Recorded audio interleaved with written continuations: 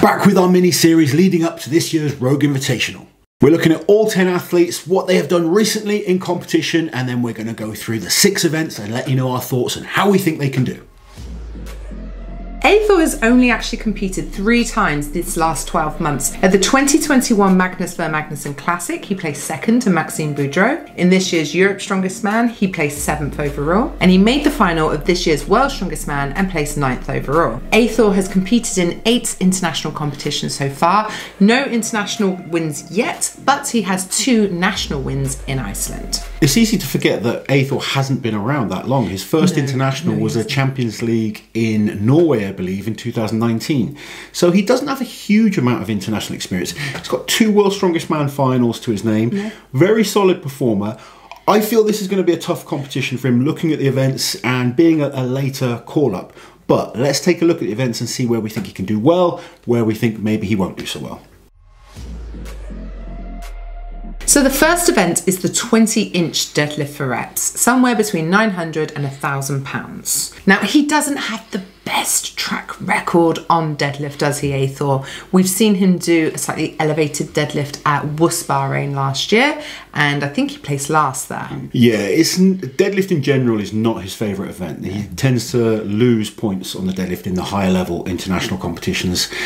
The fact that he's slightly shorter sometimes is an advantage on an elevated deadlift, but based on competition results, I don't think it's going to be the best start for Eythor in this show. However, the second event, the Husafell sandbag carry for distance, is an event where I think he could do very well. So he has quite a lot of experience with the actual Husafell stone itself in Iceland. He did a Husafell carry for distance in the 2020 Iceland Strongest Man. He placed second only to Thor, we should point out, who is just world class at this event, and he carried it 70 meters. Yeah, I think his Icelandic roots are going to help him with this one. I think so. He's used to this type of event. They do it very regularly over in Iceland.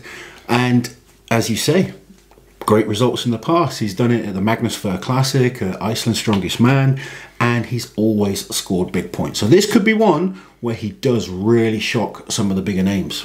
And this could be one where he kind of messes things up for the bigger names as well. If he manages to get between some good guys who are really in contention for the overall win, it could throw a spanner in the works for them, couldn't it? Absolutely. I love it. The next event is the sandbag load into the arm over arm pull. Yeah, and Eythor is a solid performer again. I just don't feel he's quite good enough to challenge this level on this type of event. It's going to be a tough one for him. Grip, essentially not one of his strongest points, and you do need a strong grip on the rope to just keep pulling hard. But you never know. It is an event that's unknown. Anything can happen. And he's a tough individual. He always works hard. You never know. But based on what we've seen in terms of loading and arm over arm type events, I don't think he scores big points on this one.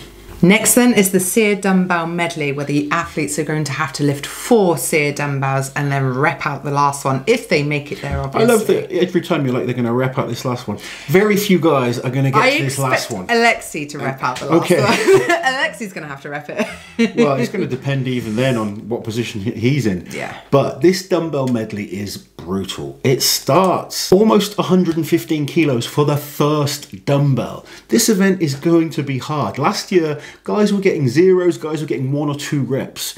He's capable of a decent number. I've seen some training videos where he's done like 120, 125 kilos.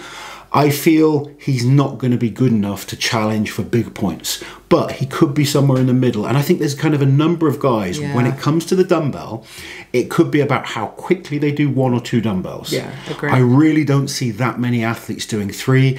I see potentially 1, maybe 2 or 3 that can do 4. So he's got to be focused on a quick 1 or 2. If he does that, it'll bump his points up. So the next event is the yoke into the log press. Now, Eythor's log, he's a solid log lifter. He placed joint 2nd at Europe's Strongest Man on the max log this year. Yoke, middling. So it's going to be, like you said before, how quick can they get through the yoke? I think for Eythor, this all comes down to the yoke. Yeah. How much does he struggle on that implement, and how much has he got left for the log? Again, I can't see him challenging top 3 positions on this, but he's a solid performer. he needs, really for him, he needs to just be fighting for as many points as he can on this event. And finally, we have these stones over hitching posts. So these are replicas of the traditional Scottish Inverstone. He doesn't have the best results on Atlas stones, but natural stones are quite different, aren't they? Yeah, he's used to, I know it sounds weird, but he's used to touching natural stones. He's used to touching it. He's a stone toucher. And in Iceland, they're often competing outdoors, bad conditions. The conditions should be very good in Texas. So I think having that experience on natural stones may help him over saying just a flat out Atlas stone run. Agree. Just having a bit of experience, understanding that you've got to figure these stones out. Who knows, he might surprise some of the guys that we would expect to be winning this type of event because he's got that experience.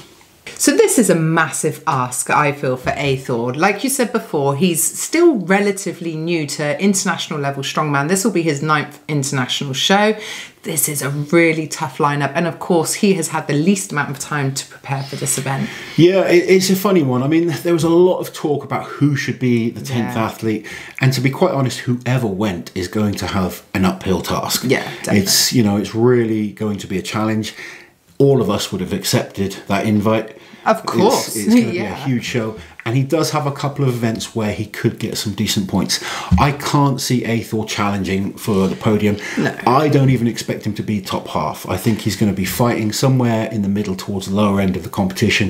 If he can get those 2 big scores on a couple of the events, may be able to pull himself closer to the mid-table. But I think he's got a few events that he could challenge in. I'm looking forward to seeing how he does on those. And he's always a warrior, puts in 100% in every competition. So there we have it, 3 athletes done, 7 more to go. Let us know your thoughts, guys, on Eythor, Ingolfsson, Melsted's chances at the 2022 Rogue Invitational, and make sure you don't miss an episode when you subscribe to the channel.